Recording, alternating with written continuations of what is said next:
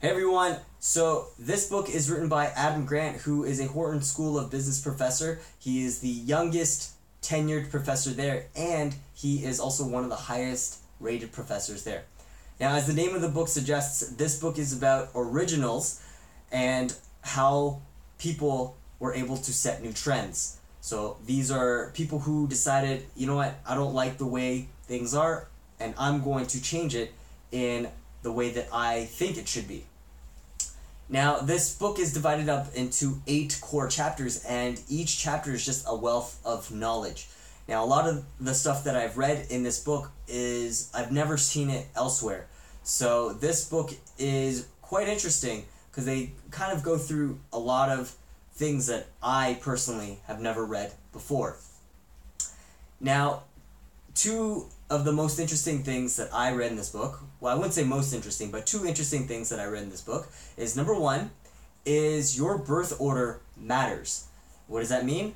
Well, they looked at the top MLB base stealers, and they found out that a lot of them were the youngest in their family. So a lot of them had siblings older than them, so brothers or sisters, and in fact, they came from families where they had numerous brothers and sisters, older brothers and sisters. And they kind of concluded that the reason for this is that the younger you are, the more willing you're going to take risks.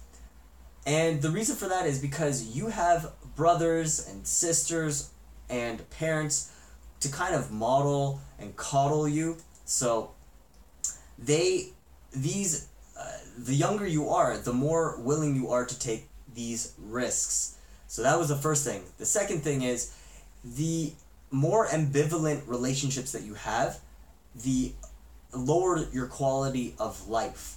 So ambivalent relationships are basically relationships where people treat you positively and negatively towards you. So it's the same person who kind of treats you in both ways. It's just like a switch. They treat you nice and then not so nice. So they actually found out that these relationships are worse than having relationships that are just pure negative towards you.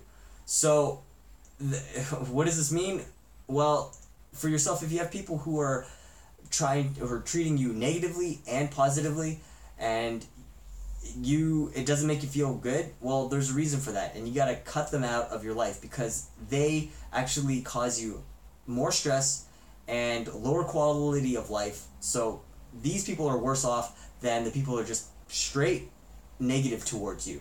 So just cut these people out of your life because they're no good for your health.